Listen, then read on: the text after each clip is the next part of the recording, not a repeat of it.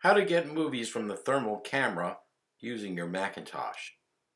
Go to your desktop and from the Go menu, select the command Connect to Server. Then enter in the IP address of your thermal camera. The IP address needs to be prefaced with the letters AFP://. Click Connect and you'll be prompted for a username and password. The name is Pi and the password is Raspberry.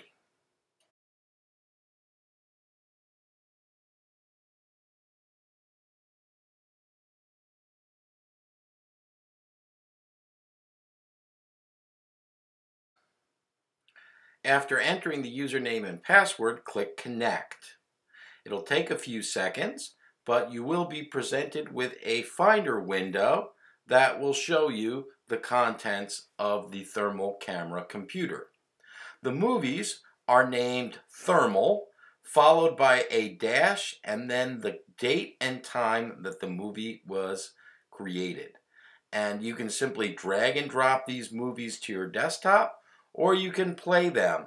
A good tool for playing these movies is the VLC player, probably the best video player available for a Macintosh today.